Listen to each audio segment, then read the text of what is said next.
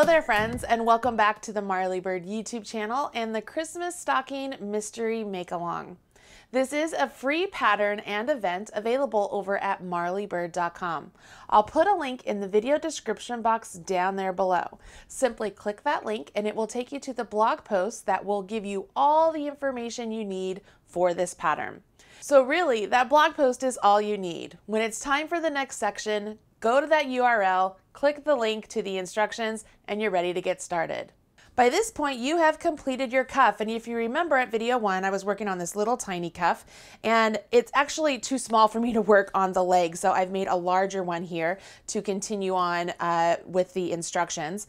But this is what you have completed. So you have the outside of the cuff, and on the inside, that's where you have the loop that your stocking will hang from, okay? And at the end of the first set of instructions, it said to change colors and then chain 1. So this is where I am. I've cut my color A and I'm ready to change colors. So I am going to pick up my color B. And I will let you guys know that color B and color D are next to each other throughout the entire pattern. So when you're trying to decide what color to choose, you want to choose the colors that really look great side by side. So my color B and color D are 2 shades of blue, and I thought it looked really great like that. All right, so I've changed colors and I've chained 1, all right? So that's my chain 1, and I would carry on with my pattern by turning my work and then working single crochets all the way around. So this is just like what we did for the cuff, only now we have changed colors. The other thing you will note as you're working throughout the pattern is you change colors every 2 rows. And I will have you cut the yarn at the color changes because I want you to use those tails to seam up any holes you might get or to just better weave in the colors when your stocking is complete, okay? I know there are going to be some of you out there that are rebels who are just like, I'm going to carry up my colors and make it work. You can do that. I'll just let you know that in the notes of this pattern, you'll see that I mentioned cutting the color each time you change color. And you will change color every 2 rounds, okay? So I'm going to get to the end of this round with my color B. I will join with a slip stitch just like we've been doing. I will chain 1 and turn, and then work another round of single crochet. It's on my second round that I will change colors and we will go into the star stitch. All right, let me get all the way over here. And no, I do not crochet over my ends. I don't think it looks nice. All right, so I've joined with my slip stitch, I chain 1, I turn, and I carry on. Go ahead and complete your next round and then we'll get started with the star stitch. When you work your last single crochet, go ahead and join with a slip stitch to the first stitch of the round. And now we're going to change colors. So I haven't turned or anything yet, right? I want to go ahead and I will pull in my color C. I'm going to use a purple for my color C. And I will work 3 chains at my color chain. So I'm just gonna, so that would be 1, 2, 3. Now, typically I would change colors at the slip stitch join, but I felt that this really didn't matter too much as I was working on my sample. It didn't matter if I changed colors at the slip stitch join or not. And I found when I changed colors at the slip stitch, all of my tails were on the outside of my stocking and I didn't like that.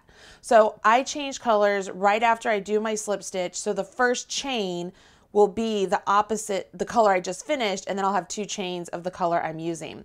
Now I am going to go ahead and cut my color B so that I can get it out of the way. Yes, that means I'm going to have lots of tails, but that is okay. That's part of crocheting. I love weaving in ends. You should too. Okay, so now we're going to work the star stitch. Now the star stitch is a series of pulled up loops in the stitches indicated. So we begin by pulling up a loop in the 2nd chain from hook and the 3rd chain from hook. So I'll go into the 2nd chain from hook, yarn over, pull up a loop, and the 3rd chain from hook, yarn over, pull up a loop. Now I want to go into the first stitch of the row. I will insert my hook, yarn over, pull up a loop. The next stitch of the row, yarn over, pull up a loop, and the third stitch of the row. Now, before I continue on, I want you to note that we will work into the edge of this stitch, and we will work again into this stitch when we get to the next step, okay? So I have 6 loops on my hook. I yarn over and draw through all 6 loops. Then I chain 1. Now that chain 1 creates essentially an eye of the star stitch. So right there, that would be our chain 1 space that we're going to be working into. So it creates an eye of the star stitch. This eye of the star stitch will also be where we place our 2 half double crochets on the next round. So it's really important that you know where that eye or the hole or the chain 1 is, okay? So what we are going to do now is we're going to pull up a loop right here in this chain 1 space. We're going to pull up a loop into that leg right there that I pointed out at the before I did my yarn over and pull through. We're going to pull up a loop right here into that same stitch that this one was worked into before. And then we'll yarn over, pull up a loop into the next stitch over and the next stitch over.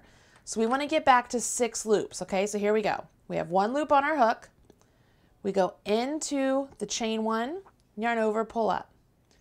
We go into the leg of that last loop we pulled up, yarn over and pull up. We're going to go into that last stitch we worked into before, yarn over, pull up a loop, and now I'll work into the next 2 stitches. So insert, yarn over, pull up, insert, yarn over, pull up. So I have 6 loops on my hook, yarn over, draw through all 6 loops. Chain 1. We're creating 1/2 of the star here, and we complete the star after the next round. So this full round is just setting up our star, and so we're going to repeat this course of action all the way around. We will go into the chain 1, yarn over, pull up a loop, into the leg of that last loop we pulled up, yarn over, pull up a loop, into the last stitch we worked into, yarn over, pull up, and then work into the next 2 stitches in the same way. 6 loops on our hook, yarn over, draw through all 6 loops, chain 1. Okay, I'm going to keep doing this all the way around. And what you will notice is you will have, let me finish this before I start to talk. You will have the number of stars completed that is essentially half the number of stitches that you are working with. So if you happen to be working with 49 stitches, we would subtract 1, okay? So subtract 1 because our first star we use up 3 stitches, but all the other ones we use up 2 stitches. So we would take 49, subtract 1, and then we would take the 48 we have remaining and divide that by 2, which gives us 24. So if you had 49 stitches, you would end up with 24 star stitches, okay? I'm going to keep working around just like this. It's pretty easy, pretty rhythmic. I mean, each time we work around, you're just picking up 2 extra stitches on the actual body of the fabric, remember? Because as we go into the chain 1, we go into the loop, we go into a stitch we've already worked into, and now we do 2 extras. When you get to the last chain 1, you will join with a slip stitch to the 3rd chain of your beginning chain, okay? Join with a slip stitch. And I want to pause right here. I'm going to mark where I joined, and you're going to see why I marked that. Okay, I'm going to mark it so that we can find where that is. Let me make sure that doesn't go anywhere. So I've marked that. Yes, I have a little bit of a hole. It's totally okay. I can seam that closed with my tail. I'll also give you a tip after I complete all of this on how I close up my holes so that I don't have to worry about them, but I'll save that to the very end. Okay, so just wait for that. But here we go. We've joined with our slip stitch. Now we want to chain 2. and turn. Now this chain 2 counts as a half double crochet. So I'm going to take another marker and I'm going to place it into the loop behind the loop that's on my hook, okay? So that way I know that's where I'm going to join with my slip stitch at the end of this round. Now you'll notice in the instructions it says half double crochet in the same stitch as the join. So we joined into that stitch right there, okay? And that's why I had you mark it, because I'm going to have you place a half double crochet into that same stitch. So it kind of crosses a little bit in front of those chain 3s, not really, but I want you to put a half double crochet into that same stitch. That's why I had you mark it. All right, so now I can take this marker out. Now, working around this leg and into each one of those chain 1 spaces. Remember I mentioned that those were like the center of the star. It's like the eye of the star. We want to place 2 half double crochets in each eye of the star. So we're going to go to the first eye of the star and do 2 half double crochets, and then go to the next one and do the same thing. And we'll do this all the way around. And what you will notice is that will give you an even number of stitches at that point, okay? Because we have the chain 2 that we did counts as a half double. We did our first half double, and now we're doing 2 half doubles into each one. So when we get to the end of this round, we'll have an even number of stitches, but we want to get back to the odd number of stitches we began with, okay? And we'll do that by placing a half double crochet into the space after the chain 1 at the very end of this round. So I'm going to show you how to do that. I'm simply just working around, making sure I place 2 half doubles into each one of those eye stitches. Okay.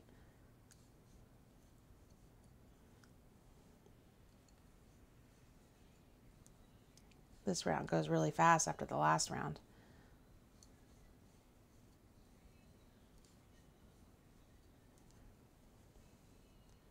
Make sure you get each and every one of them.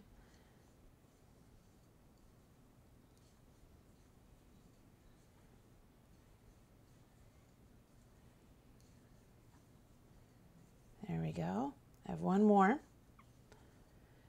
And here's where I'm going to have you place an extra stitch. So because I want an odd number of stitches, I have found this was really it made it look the best, and I didn't get a hole. I want you to place a half double crochet essentially through this was one of the loops of the first star. I called it the space after the chain 1 space, so it's like kind of this weird sort of non-stitch space. I want you to place a half double crochet there. Then you will join with a slip stitch to that chain there that I had marked. Okay, so that joins with your slip stitch. And it's at this point we want to change colors again. So I can go ahead, I'm going to cut. This was my color C.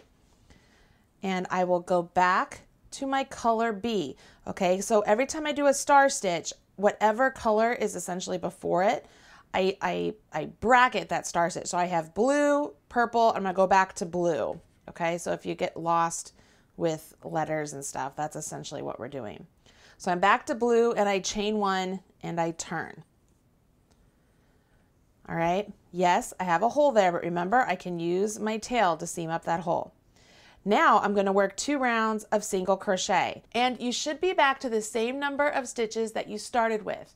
If you have one more or one too few, simply fudge it and kind of get rid of one or add one in there, but you need to get back to the same number of stitches you started with. What you will be doing is working 2 rounds of single crochet with color B. Then we will do 2 rounds of single crochet with color D. And then we will work 2 rounds of the star stitch with color E. You continue on, then you go back to color D and work 2 rounds of single crochet. And that will bring you to the end of the instructions for this part of the stocking.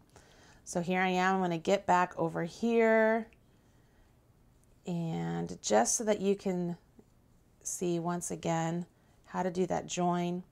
Join with a slip stitch, chain one, and turn. Okay, so at this point, if you wanted to, if you're just like, oh, I can't stand the way that hole looks, I want to show you how easy this is to close this up with our tail. So I'm just using a bent tip tapestry needle. I've thread my color, let's see, this would be color C, onto my needle. I'm going to bring that over. You see I just came over and I just picked up right there. I'm going to pop over here,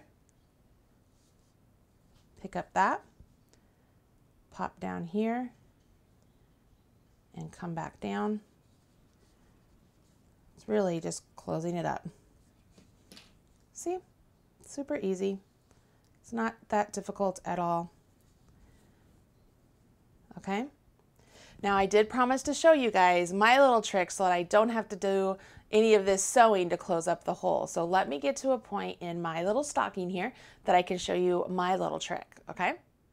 All right, I've worked several rounds and I am starting what would be my color E, and I'm beginning my star stitch here. So I thought I would just show you once again how you start the beginning of the round. So you can see I pulled up from the second loop, the third loop, and then the first 3 stitches. And then I yarn over, pull through all 6 loops, chain 1, and carry on. So as long as I do this all the way around, I will end up with the same number of star stitches as I had after the first time I did the star stitches. Let me go ahead and work all the way around until I get back over here, and I'll show you my little trick to close that hole. All right, so I'm finishing up my last star stitch here. Now here's what I do. You know, if you're doing something like the Catherine's wheel, or you're doing like a double crochet something together to kind of close a hole, you're filling in a space or a gap, that's what I'm gonna do.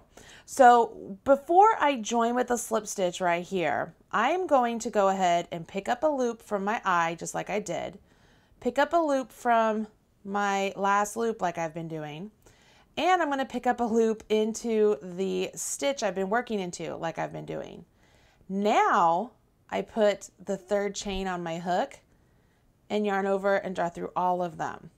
So I'm not creating another star, because I'm not actually creating a star here, because as I've done the slip stitch, like this is my slip stitch, right? I've pulled it all over and I've joined with the slip stitch, but it's closed that gap.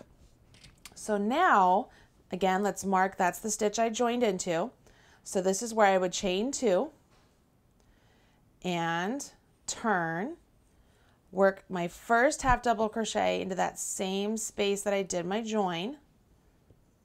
Okay, this is where I'll mark that 2nd chain for the half double, okay? And now I carry on working around. I ignore anything else that was right there. I go right to the eye and I work my 2 half doubles. See that? So I've essentially filled in what would have been a hole, like what we created before, with a bunch of yarn over and pull up a loops, so that way I don't have to seam a hole, and it just makes it really pretty. It doesn't add any extra stitches, it just filled in the gap with the yarn. And so that is how I get rid of that hole that is created there at the end. And you could do that as well, or you could just use your tail and seam it up like I did. You have to weave in your tail anyway, so it's not like it's any extra work by any means. And it closes it up nice and neat. Now I'm going to get to the end of this round here so that I can pause and we can take a look at what we've created, and then I'll let you go to finish up this portion of the mystery make along. And then you can catch up on the next video for the next portion. Hopefully you're enjoying this so far. I know I am. I like making things with all of you. It's a lot of fun. All right, so I'm coming up to the end of my round. That's my last eye. That was my join. So this would be the space after my eye. So I'm just gonna come into there. Oops, I gotta yarn over. And come into there, do my half double. Can remove that orange marker. And then it's where that blue marker is. That's where I want to join with my slip stitch. So I'm going to remove that. Join with my slip stitch there. Give that a pull. This is where I will change colors. So I'm going to go ahead, snip my color E. I'm going to go back to color D. Remember I said that on either side of the star, I essentially go back to the same color. So this is where I would chain one and turn. And I usually will take my tails and just pull them to the back. And then I carry on. I think I just accidentally crocheted over them. Didn't mean to do that. I carry on with my single crochets all the way around. And it's usually on this round that I will count my single crochets to make sure I have the correct number. And it should be the same number of single crochets that we started with. Let's pause right there. Okay. So this would be, let's see, this would be round 11, and then the next single crochet round would be round 12. But this is what we've created so far. So we have the cuff, and then this would be round 1 and 2, round 3 and 4, 5 and 6, 7, 8, 9 and 10, and this would be 11 and 12. But we have these really nice star stitches separated by single crochets. And you see how I mentioned that color B and color D, they are side by side the whole time, because you'll go from B to D and then you do your star stitch, and then B to D and then you do a star stitch, okay? So it's really good if you can get those two colors to look great together. And I love the idea of doing two different shades of the same color. I think it looks really cool. It reminds me of a candy cane. All right, so go ahead and complete your homework, get through round 12, and then join me back here for video number 3. Make sure you get that pattern. It's at that blog link that I've provided in the video description box, and we'll be ready to carry on with the rest of the leg and prepare for the heel. So lots to go still. Let's do this. Thanks so much for joining me on the Marley Bird YouTube channel. If you liked what you saw, don't forget to hit subscribe. I've put a link right over there, or you can watch a couple of the videos I've already selected for you right down there. If you want to follow me on social media, I've put my links right over there. You can have all Marley all the time. Bye guys.